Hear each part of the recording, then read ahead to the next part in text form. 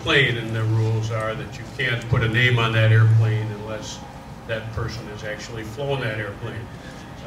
So we had to go through, jump through the hoops, and we got it done, and that's led to this today.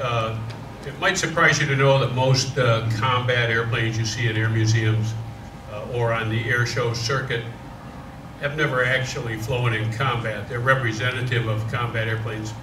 But this Crusader has a glorious combat history. It flew many hours over the hostile skies of North Vietnam.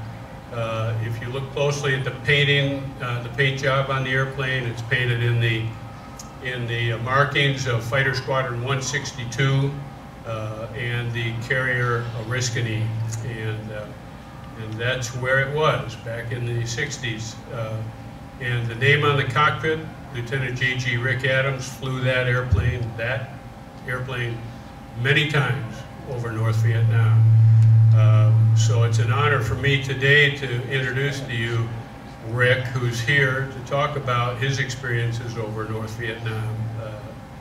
And what wasn't put out in the press releases and so on about Rick's experience was that while he was over there, he was shot down twice in Crusaders, obviously not that one. So, and then what also I don't think was in the releases after his combat tour in Vietnam, he became a member of the Blue Angels. So it's an honor to introduce to you one of the most decorated pilots to come back from Vietnam, a genuine war hero, then Lieutenant Junior Grade Rick Adams, now Commander, retired Rick Adams.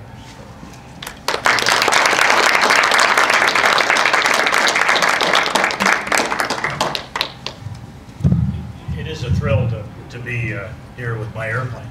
This is sort of a surprise thing that Al helped put together, and it's exciting. Hidden in that introduction, I wish it was hidden a little deeper, was that I was shot down twice. You know, that's, and actually if you count the flight attendant in Atlanta, 3 times. But sorry.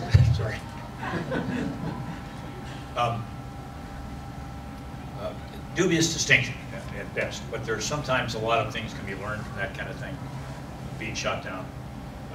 I'm in Tampa, Florida, giving a presentation kind of like this, and an admiral brings up his son to me and says, "Son, I want you to meet Rick Adams. He's been shot down twice." And this kid gets his, "Is that good?" It's not good. Fortunately, it was by ground fire. Some guy in the ground with a gun, or as you'll discover, with a missile. As a fighter pilot, the ultimate indignity would be shot down by another fighter. So at least I was spared that indignity.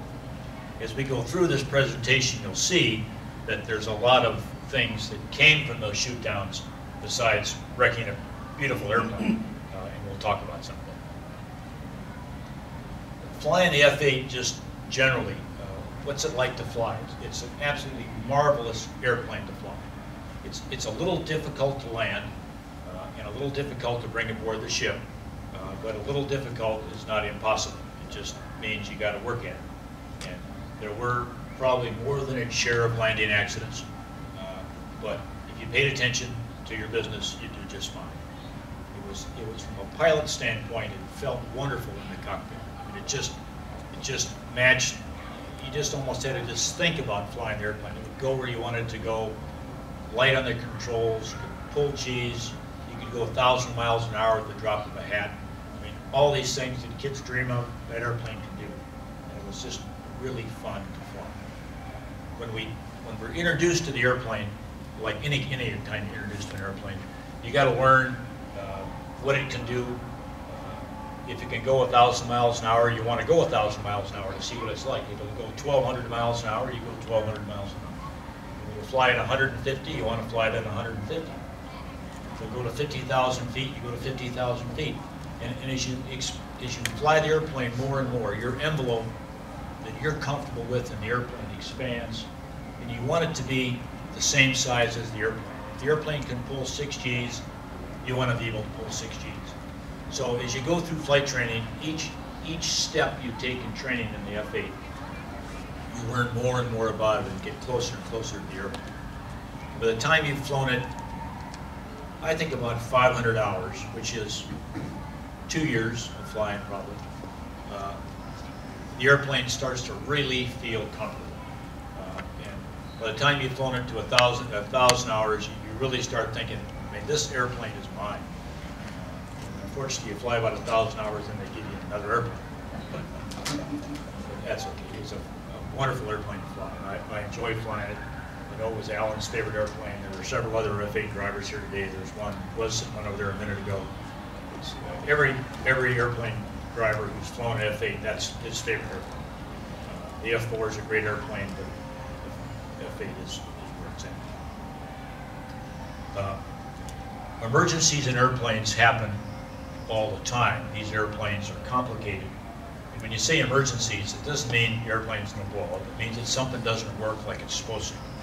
So we spend a lot of time learning all the little intricacies and the systems of the airplane so we can make whatever repairs, or in most cases in a single-seat airplane, whatever the limitations of the airplane are, we can operate inside those limitations and not make things worse by doing something stupid when the airplane really is not prepared to do that. And it almost becomes a game in learning the emergency procedures of an airplane, because you want to get really good at it, because if you have an emergency, the whole world stops and watches you and your airplane. So if you're going to be center stage, you want to look good. So when you have an emergency, darn it, I want to show all these people who are watching, the crash crews on the ground, the people listening on the radio, that I know what I'm doing.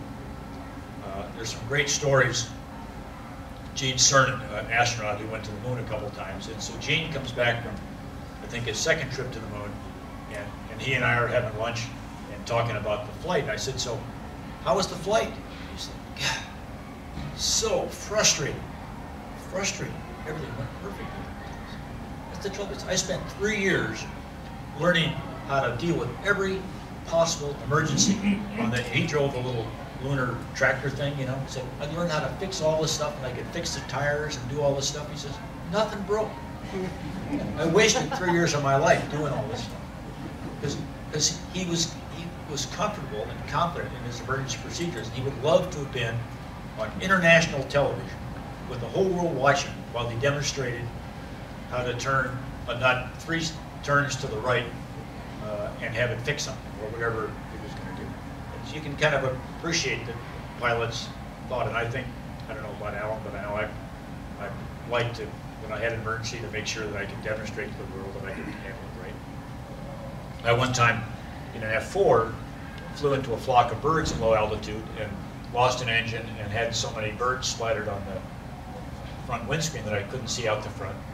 And out the side windows I could see that the leading edge of the wings were all beat up like they'd been hit with a ball-peen hammer from all these birds I'd hit. And did I say I have one engine? When I lost one engine.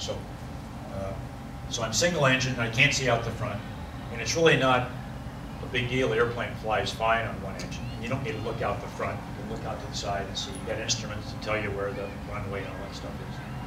But the whole world is watching me drive around this airplane, and everyone thinks, oh my goodness, they're going to crash. And my RO and I are kind of laughing because this was kind of fun, all this attention we're getting, and we were making a point to be very professional. And then we said, we're going to check the airplane's slow flight characteristics. We might have to jump out of it. Would you please send the helo out this vector to pick us up if we have to jump out? And of course, everyone listening to us was all horrified, and we're in the cockpit laughing. This is kind of fun. It wasn't going to happen. It was easy enough to do. So you can kind of imagine pilots flying these complicated airplanes, having these emergencies, and then you don't want to have one and have everyone watching you and blow, sound like you don't need your crew. So the emergency parts of the airplane are really kind of fun challenges. Flying these airplanes in combat, which is sort of why we're all here, is an interesting experience, and we'll go through a couple different scenarios to give you an idea of what what it's like. But in 1965, the surface-to-air missile, SA-2 they call it, about 35 feet long, about that diameter, whatever that is, big. It's a 3-stage solid propellant rocket. Launch phase, second phase, and then the guidance phase. It's a big weapon. It's got a warhead of 250 pounds of explosives in the nose of it. The typical missile warhead that we shoot from airplane to airplane has 7 or 8 pounds of high explosives, and that's enough to cut an airplane in half. 250 pounds is overkill. And as young pilots going out to fly in these skies where SA-2 missiles would be fired was terrifying. I mean, what are we going to do? We have no tactics. No one's ever seen one in flight. There's no such thing as electronic countermeasures where we can send out electronic spoofing signals to fool this missile. We're told to go out and fly and see what happens. So that's what we did. The first 5 times they shot the missile, they killed the pilot. The 6th shoot down was me. So let's go back to that time and replay that and talk about why it was different and what we learned from that day.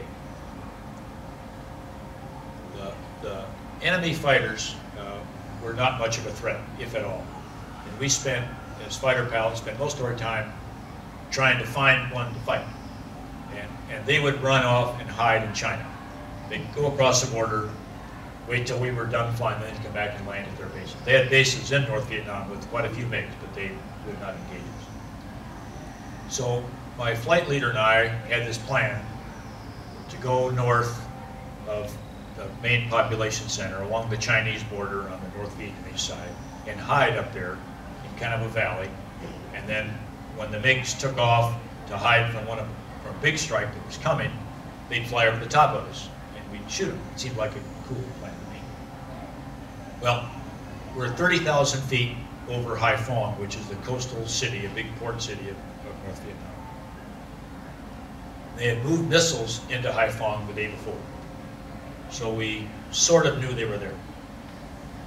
We don't have any kind of warning equipment. This is pre any of that stuff. This is just, you look around, see what you can see. And no one's seen a missile in flight, so no one knows what to expect. But even though they're big, let's say an airplane that day, if it flew by, it would be kind of hard to see if it was 10 miles away or so. So we were kind of doing what I would call a stare scan. Rather than moving around like this, we kind of picked the sector we thought the missile might come from. Stare, like that. I should have stared, because he came up on this side of me. And I'm looking over here, and there's this bright orange flash, and suddenly my quiet, smooth airplane ride became a bumpy road. And on the emergency panel, fire warning light flashes, and all the gauges that we would practice dealing with in our emergency procedures, now we're all alight, and the gauges were spinning.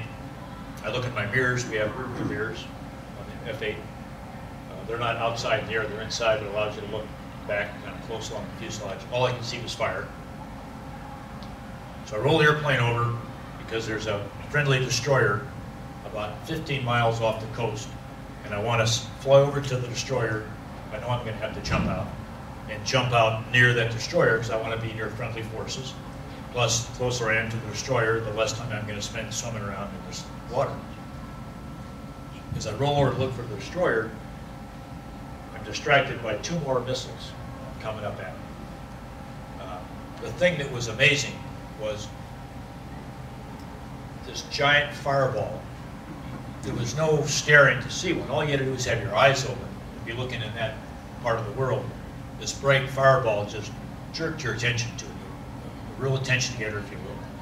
And the missiles were about a mile apart, and they were heading towards, in a position to head towards where I was going.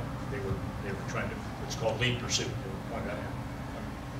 And so I made a turn to go someplace else, and the missile made a little, just kind of a sluggish, kind of a turn, and then settled down on a track. So I made one more turn, and the missile didn't follow me that time and just went off on its own and exploded. Same thing with the third one. I had a couple chances to make some turns and easily avoided it. If you're in a snowball fight in Michigan, you understand this. The only time you get hit with a snowball is if you're not looking at the guy tossing the snowball, right? As long as you can see the guy tossing the snowball, he won't hit you. And that may sound simplistic, but the same thing with the missile. As long as you see the missile launch, know where it's coming from, they'll never get you. The guidance system is slow enough responding that all you got to do is see it coming and literally go someplace else. And we were so confident with that we're going to use that information later on. We'll talk about that. So now I'm heading down towards this destroyer. These missiles have missed me. The airplane now, because it's starting to come apart, it's kind of wiggling around a little bit underneath me. It doesn't feel nice and steady. But I'm afraid to let go of the controls to eject. Once I let go of the controls, I'm kind of holding the airplane in a straight line. Once I let go, the airplane is going to tumble some. So what I opted to do was keep one hand on the stick and then pull the face curtain out about 4 or 5 inches and lay it up against my forehead like this. The idea being that if the airplane came apart, it's probably going to eventually. If it was tumbling wildly, I might not be able to find the face curtain. So I wanted to have the face curtain right here. The face curtain, when you pull it a little further, fires a charge underneath the seat and blows you out of the airplane. It's a pretty big charge. It'll blow you about 200 feet in the air. If the airplane was parked on the runway and you were to pull this, it'd blow you about 200 feet up on the airplane. The newer seats are better than that. But that's a pretty nice system. So you don't bail out or jump out and pull ripcord. You just pull this thing down. All the rest of it happens automatically. So I got the face curtain down. I'm heading for where I think is the destroyer. The airplane starts to wiggle a little more than I'm comfortable with. And the next thing I know, the canopy comes off and I come out of here. The airplane actually was breaking in half. So it was starting to tumble. It's on fire. And so there's a lot of fire around at that point. So I come down to my parachute. Because I was going so fast, I was in the mid-400s when I came out of the airplane. The risers from the parachute weren't all intact. The one on one side tore loose. So first, mercifully, they had an interconnect where the parachute lines that come down to the person in suspension are all hooked together. So even though one of them tore off my harness, they were all still intact, so the parachute stayed inflated. It was a little off at an angle, but just a little bit. So I drift down, land in the water. There are 3, not ships, but big boats, 100-foot plus boats down there, North Vietnamese boats, patrol boats of some type. And I can't tell because they're either pointed right at me or pointed away from me. I can't tell which. I'm just looking at silhouettes of them either looking at me or going away. So I take out my hardy, trusty .38 revolver, point it their direction, and I'm going to scare them away with my big gun. Pop, pop. It's amazing how little noise a .38 revolver makes when you're trying to scare somebody. I mean, in the movies, when they shoot a pistol, one jumps up and it makes a big bang, pop, pop. It doesn't even scare me. This is ridiculous. Stuck it back in my holster. I was not impressed with my firepower at all. Turns out they were going away from me and posed no threat, so that's fine. Helo comes out from the destroyer. They see my airplane blow up, and so they come and get me, and they tell me to jump out of the raft and swim over to the sling they're going to drop. And when I jump into the water, I realize I've been burnt a bit, so my hands around my neck and stuff were singed. So that hurt quite a bit, but everything considered, I was way ahead of the game, I thought. So I get sent back to the destroyer, then we get shuttled back to the ship. And after we get back to the ship, and all the guys who were on this strike were involved in getting me out of the water. We all get together and start talking. And we start talking about the missiles and how the missiles tracked me, or correctly, did not track. And we said, you know, guys, if you see the missiles coming, you're not going to have a problem. And you'll see them coming. I mean, they're not. This is not a difficult thing to see. Just have your eyes open and be looking somewhere near where you're going to see them. So my flight leader and I were confident enough, because we had dealt with 3 missiles already, 2.5. I got the whole one that he got to help. But we had flown around the missiles enough, so we were very comfortable. So we told the guys, here's what we're going to do. Let's put together a mission where we go out with the attack airplanes, which in the Navy, there's a dichotomy between attack and fighters. Fighters are normally lightly loaded and are designed for air-to-air combat. The attack airplanes carry bombs and tend to be a little more sluggish because they're going to go in and drop bombs on the ground. So we took the attack guys out, and the 2 fighters are in front of them, and we're pretending to be attack airplanes. And we do a simulated attack in an area that is known to be heavily infested with SA-2 missiles. So we pitch the airplanes up to about 6,000 feet, pretending to be in a dive bombing target, but we're lightly loaded and very maneuverable. And we expect to see a volley of missiles, which is 3. They always figured out that they shot 3 at a time, so we expect to see 3 missiles. So over the horizon comes the first, and the second, and the third, and the fourth, and the fifth. And you could see, I'm not sure what our visual range was, but you could see them lined up like a parade. It just seemed to go on and on and on. And we expected 3, and we're going to do some maneuvering to get rid of these 3 missiles, and then not have to do it again the 4th time and the 5th time. And it got to be a lot of work. And we're obviously scared, but it was working. And we got all 8 missiles. None of them hurt us. We were fine. The guys with all the heavy bombs could see the smoke trails that went back to where the missiles were launched. And when the missiles launched, they just kicked up this giant pile of dust and smoke. So there was no hiding with a location. And these guys went in with a special kind of weapon that a snake eye, those of you who know what the stuff is, went in with snake eyes, so they could go in at low altitude and drop high explosive ordnance from low altitude, which normally you can't. Normally, if you dropped a big bomb from low altitude, it would blow your airplane up, go off right underneath you. These are bombs that are designed to go off behind you. So they dropped these snake eyes in there, cleaned those missile sites out, complete destruction, blew all the antennas and everything down. There were 3 sites that fired on us, and they got all 3 sites. Besides the little mini victory that we just had, there was a big victory that occurred at that moment. Because up to that time, over North Vietnam, the SA-2 missile was top predator. It owned the skies. We could only operate with their permission. And if they didn't want us to be there up to that point, they could shoot us down. It was just that simple. So now we know that our system works, and that we were able to wipe out the missiles. So at that moment in time, the top predator became our air wing and our airplanes. And now the missile sites had to watch out for us. And it may not seem like a big thing, but psychologically it was an incredible victory, because now we would go hunt them instead of them hunting us. Now, hunting them never was fun. It never got to be fun, but we could do it, and that was important.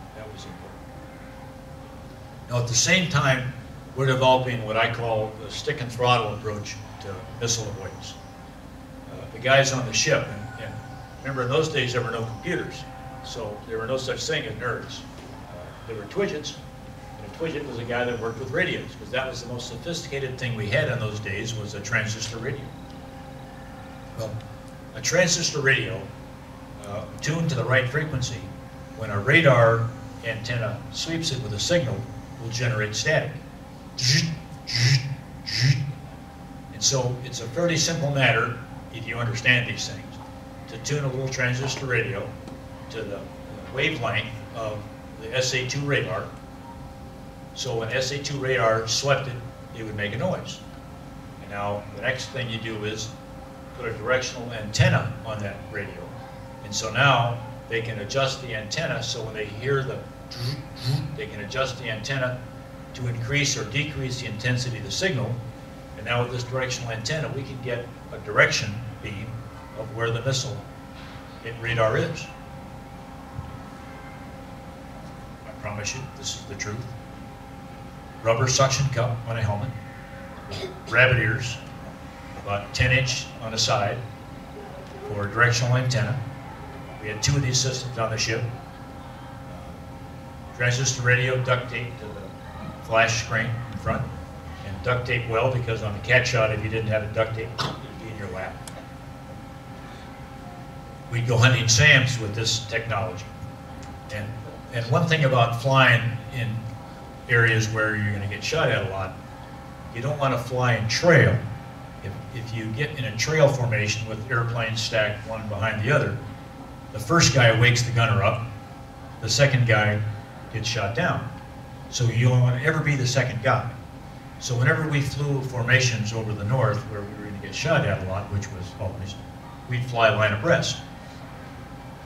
And those of you who have flown realize that a 15 or 16 airplane formation line abreast is a trick to maintain, just because it's hard. So we'd be down at this end, and I'd look 6 airplanes up, which would be 50 yards or so, and I could see the helmet of the guy that had this cute little antenna on his head. I could see him sweeping, looking for a signal. You could see him kind of, when he'd make a point like this, then the whole formation would turn. And we could all see that signal because we're line abreast. And then we'd kind of maneuver to get this big formation turned. Then he'd try to fine tune it a little bit. And then he'd give one more signal. And if he gave a real aggressive signal, that means, okay, this is the one, that's the heading, arm and charge, arm your missiles, arm your weapons, we're going in. And we'd go roaring in, and we'd see all the missiles sitting there on their rails. But they wouldn't shoot them because they know that we're coming, and just make it worse if they shoot them. You know for sure where they were. So now we go in with our snake eyes, these weapons, and lay them down and destroy the missiles. System worked great.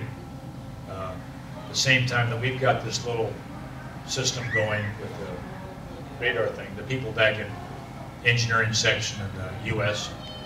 Are building more sophisticated devices with a little gauge that's going to go in the cockpit, a scope that would give us strength and direction in the cockpit of the radar, of the enemy radar. And we never saw it, so I'm kind of guessing, but I think there was a selection where you could select different types of radar that it would focus on. And there was no room in the airplane to put it, so they had to shoehorn the system in. So thus its name, Shoehorn was the name of the system. When you go out and see this airplane out there, 202, look at the intake ducts on both sides. You'll see a funny looking bump.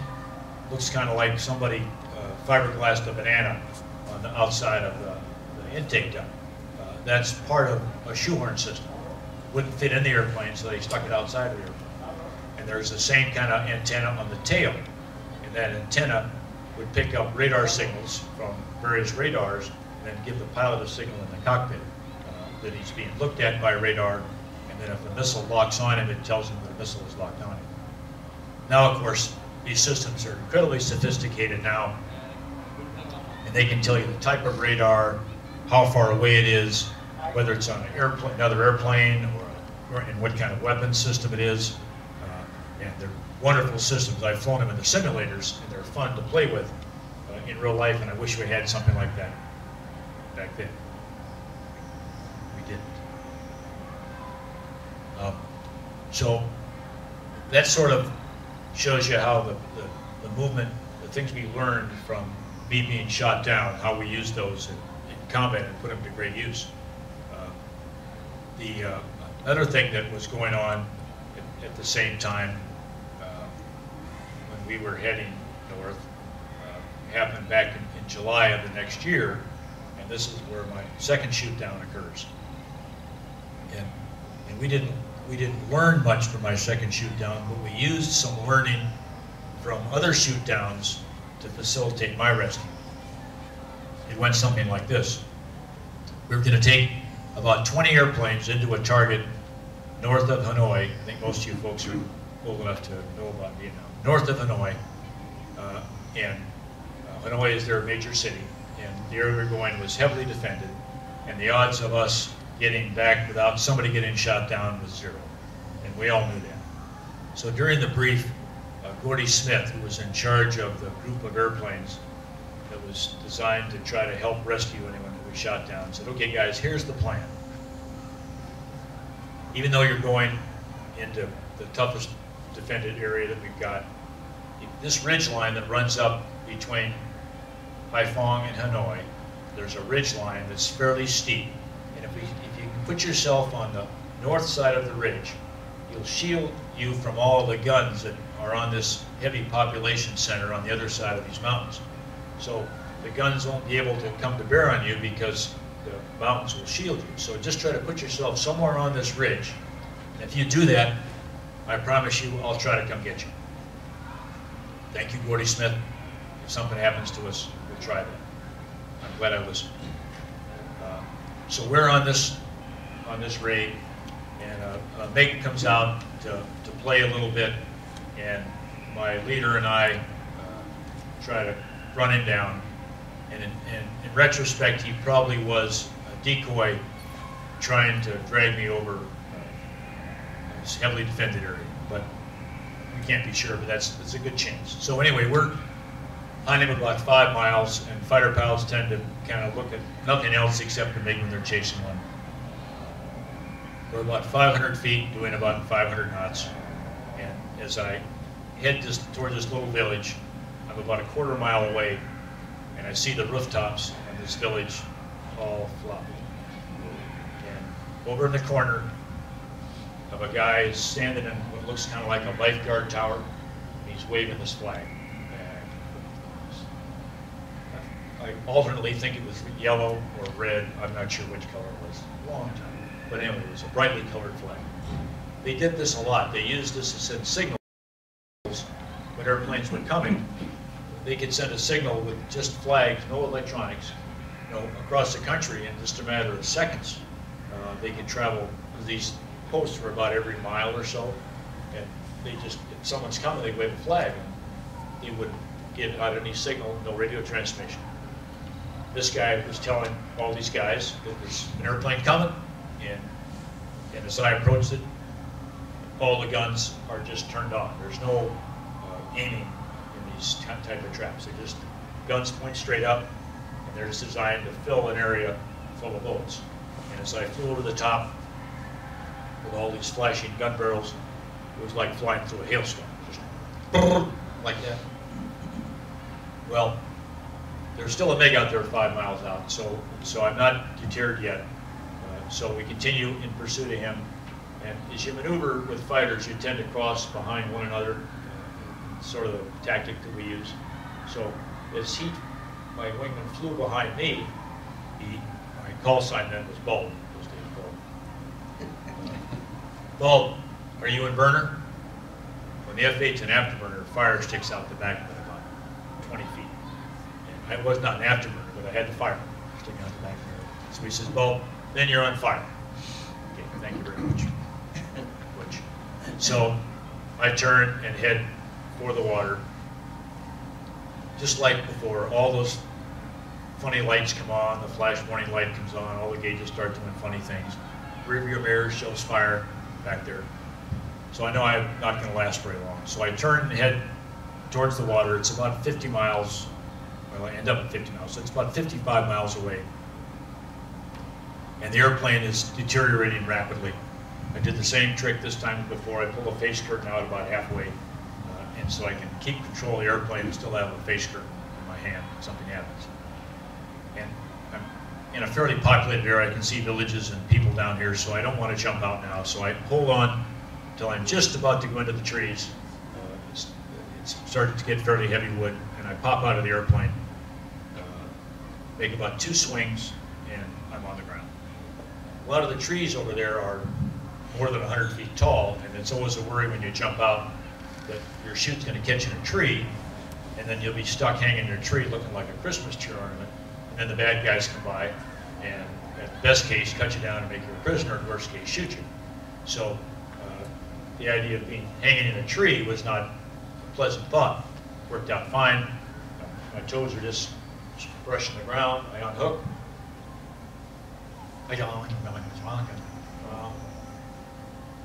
Not good. This is not English I'm hearing. It was a loudspeaker system. I always said like a sound-powered phone kind of thing, like a megaphone. But anyway, someone was talking on that thing. And obviously urging the people on, and let's go find this Yankee air pirate and beat him up or whatever. So I run away from the sound. Gordy Smith, who has got this briefing for us, that briefed the rescue, and part of the brief was to set up a fake rescue a couple miles away from the actual pilot. So about 3 or 4 miles away, they started orbiting in a racetrack pattern like they would normally do around a downed pilot. And my job was not to make any radio transmissions, not to tell them where I was. Somebody probably saw me land where I was, but when they set up the rescue, you'd expect, and they probably did think that, well, the pilot must be over there because that's where the rescue is going to occur. And then my brief was that whenever this one particular type of airplane came by, and it's an A-1 Skyraider, an airplane that actually saw service in World War II, besides Korea. And they've got a beautiful sample of one in the museum. Big, solid Rockland airplane. You can empty a couple AK-47s in it, and all you do is scratch paint. This is not a fragile airplane. So, and they're great for rescue type stuff, because we can get down and dirty. So, whenever the SPAD, we call them SPADs, came on my side of the circle, my brief was to click the mic once. And every time they came around, I clicked. And the guy who was driving that airplane would make ever wider circles click. And wider, if you closer, click to me. And then when he flew right over me, click, click. So I have clicked the mic a couple times, but I made no transmissions, not enough to alert anybody to my presence, and I just told them where I was. Gordy Smith invented this. This was not an accident. This guy was a smart guy. Simple, but it worked. So now they know where I am. They got this, and they're dropping ordnance over here and dropping bombs, and like they're softening the area up for rescue. I can hear the helo being vectored in on because I can hear the radio, my radio.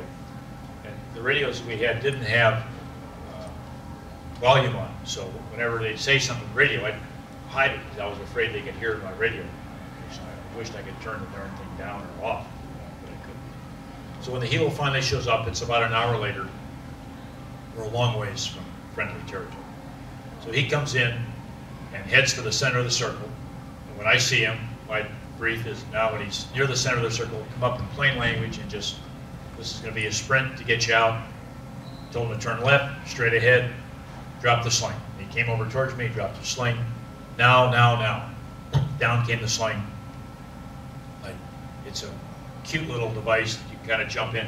One leg drops, one pin under here, then you wrap a strap around you and you grab a hold of it. The crew guys in the helicopter are busy shooting their M60 machine guns. They're not going to mess with the sling. They're busy. They're engaging the bad guys. I can hear them coming up through the bushes as the helo is getting ready to lift me up. I can see him coming up. I can see him. I can hear him. I got my pistol out pointed, ready to do whatever I have to do to the first guy. If I think, if I thought they were going to capture me, I was going to be the most docile, nicest guy they've ever met.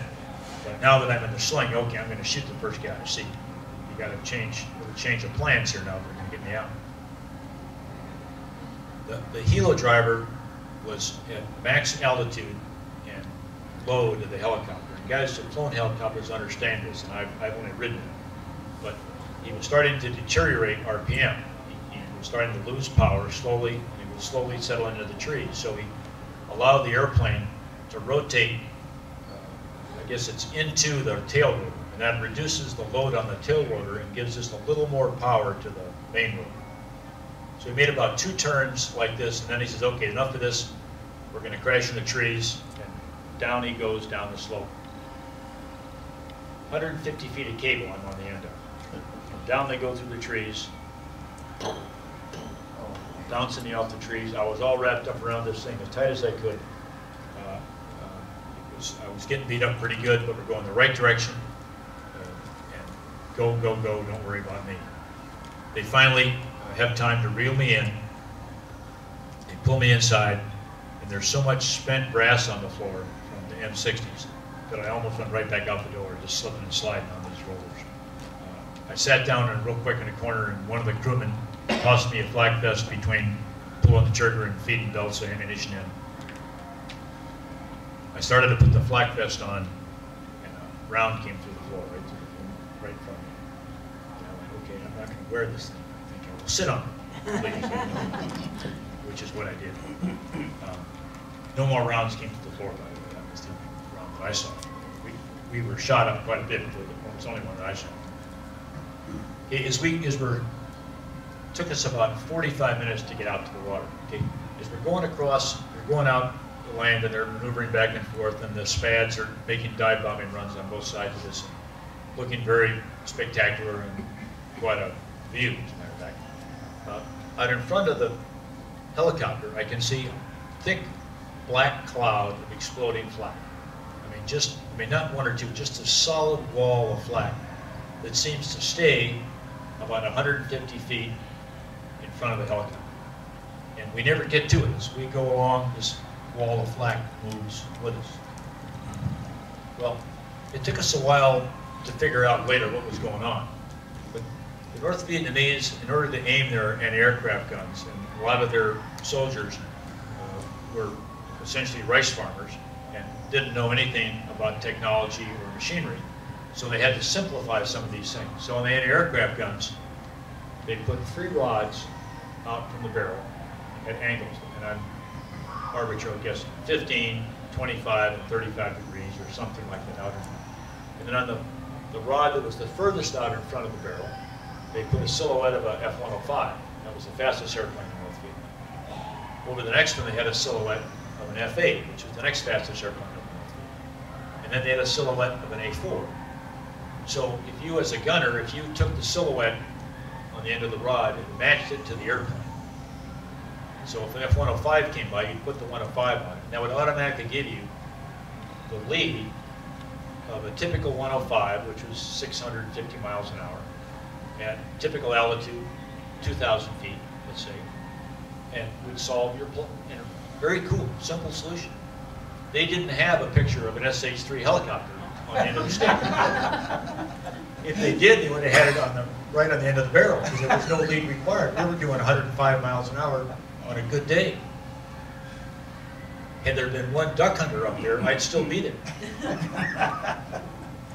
And we just drove all the way out with this wall of flak in front of us. It was an amazing sight. But everything worked fine. We got out. No one else got shot down. And I thank Gordy Smith. And actually, I saw him 3 years ago in Las Vegas, and thanked him 100 times more. He finally got himself shot down, and all of us guys who he helped rescue, and there's quite a few of us that owe our lives to him, we're thrilled to have him finally get shot down, so we could rescue him. And Gordy Smith, as only Gordy Smith could do, his airplane, it's a piston airplane with gas, so his airplane's on fire, burning terribly, and there's no ejection seat on his SPAD. He tries to go out of the canopy, and for some reason he can't get out, and he has to go straight up over the back of the airplane. I guess there was too much fire from the exhaust ports. He goes straight back, and he hits the vertical stabilizer and gets beat up quite a bit, and took a substantial rescue of a lot of people to get him out of where he was and back. And we were thrilled to be able to finally do something for Gordy Smith. He is, as you guess, hero of heroes in our world, the pantheon of heroes. So that kind of runs the gamut of what it was like to fly one of these F-8s. And as Jack Jeffords, who was our maintenance officer, said a while ago, we took 12 airplanes over there and came back with 12 airplanes, but a different 12. We had the first 12 airplanes we took all shot down. Actually, 202, you say, how did 202 not get shot down?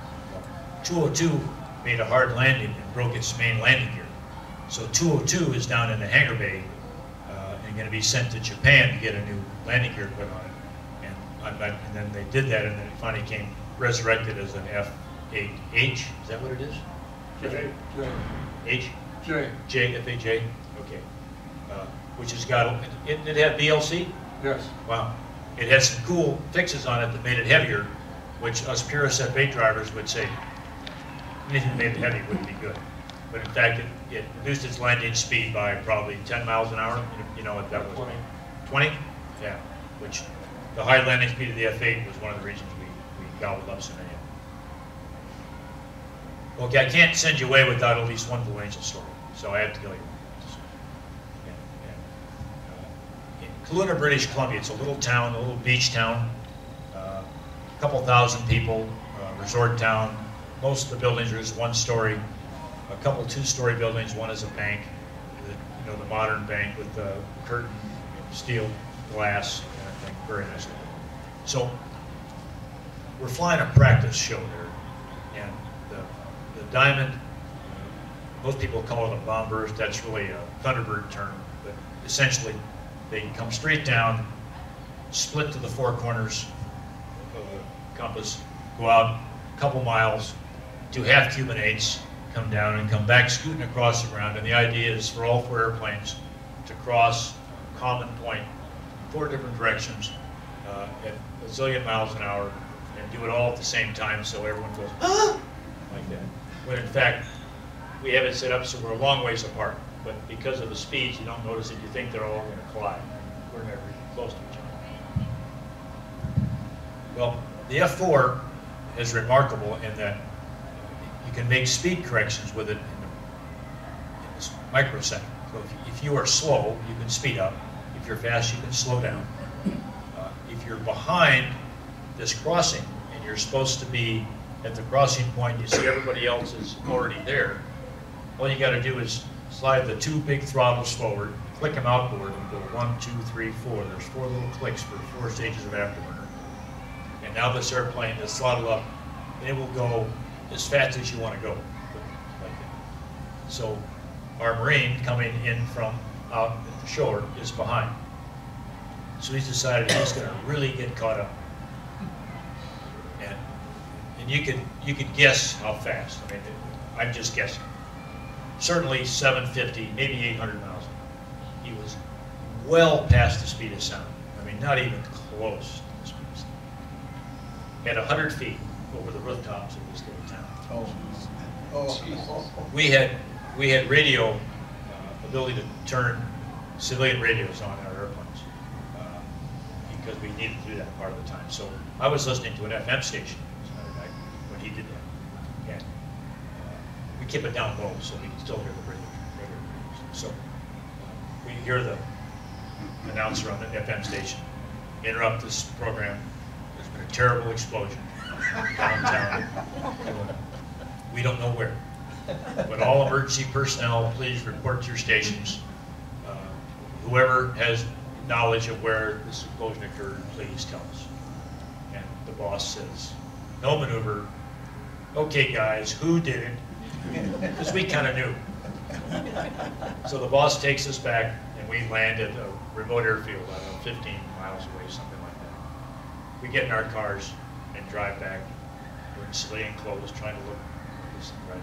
I mean, there is not a single piece of glass in that town left. Not one. Not a window, not a door.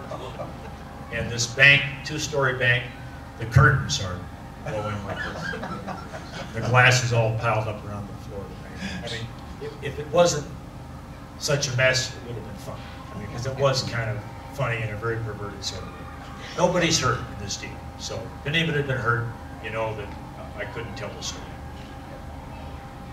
So now this is the practice day. The next day they expect 25,000 people in town for this festival, Kelowna Lake Day or something like that. So they decide they better board the town up and paint the plywood with some cute picture. So they have a contest.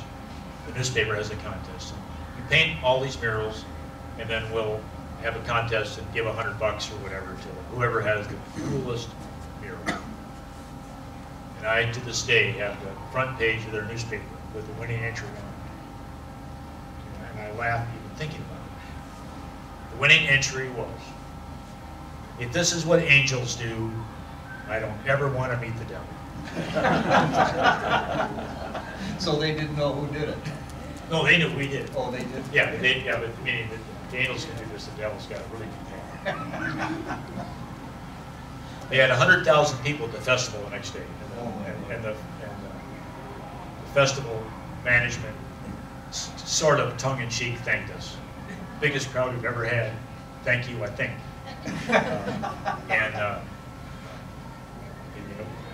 What do you suppose all those 100,000 people thought? We're going to do it again? Yeah, right. We did it once. The windows are all broken. No sense in doing it again. So that's the end of my formal presentation. I assume there's going to be a question or two, and please go ahead. Do you remember what year that was? Sure, 1969, exactly. Yeah. And I live in the winter in a little town called Whitefish, Montana, a ski resort in Montana. And Kelowna is only about 3 hours away.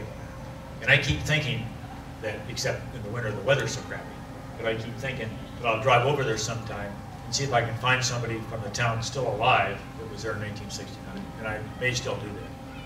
And I don't know if I'll get slugged or laughed at. Huh? That was the first year in the Phantom, so well, I enjoyed it. I hope you enjoyed it. This is a great museum. I'm proud of you guys. A lot of you I know are involved in helping with the museum and volunteers, and you've got a great project here and one of the great institutions, and even those of you who are leaving for other jobs today. Did you prefer, which one, do you prefer, the F-8 or the F-4? F-8, no question about it. No question about it. But they're both wonderful airplanes. The F-8 felt like it weighed 100 pounds. The F-4 felt like it weighed like a safe. What do you think, Alan? Is that a good summary? A couple thousand. What's that? Heavy. Yeah. Very heavy. I mean, the F-4 was fun to fly, and it was a rocket, but it was a heavy airplane, and it just kind of felt heavy. The F-8 just, you know, like a ballet dancer. Yeah, tell me, yeah, you're the star of the show, Maggie, and you just missed it. That's okay. Yeah. Was the F-4 also carried a base? Yes, yeah, F-4 and F-8s, all those airplanes are carrier based. I flew both of them off the carrier a lot. Because we flew the F-4s off Okinawa. Oh, really? Okay. I didn't. Yeah. I flew at Remington and Olivetti. I understand. Marines? What? Marines or what service? I don't know. I was Army. Oh, Army? I passed the You passed the exam, okay. You passed the IQ exam, okay. No, I was Army. From Kadena, the Air Force was Oh, flying. the Air Force, F-4s? Okay. The F-4s out of there. Yeah, they didn't obviously fly them off a carrier. They couldn't. Although we had an Air Force exchange pilot with us who came from the Air Force and was perfectly capable of landing on an aircraft. He was a wonderful pilot. He did not survive the best that was the Vietnam Air War. He was a pilot. Ex-Thunderbird.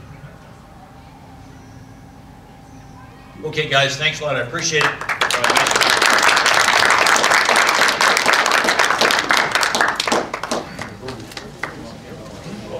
Okay, no, stop. You can't leave. We're going to make a drawing here if you filled out the thing. No, you put it in. Put it in.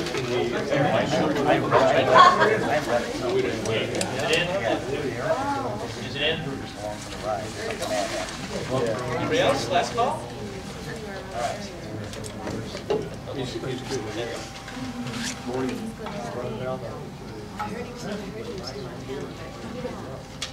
Is that what?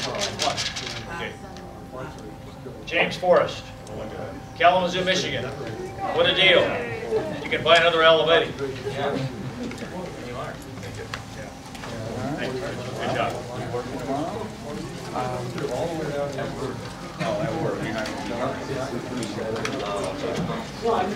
I see you flying.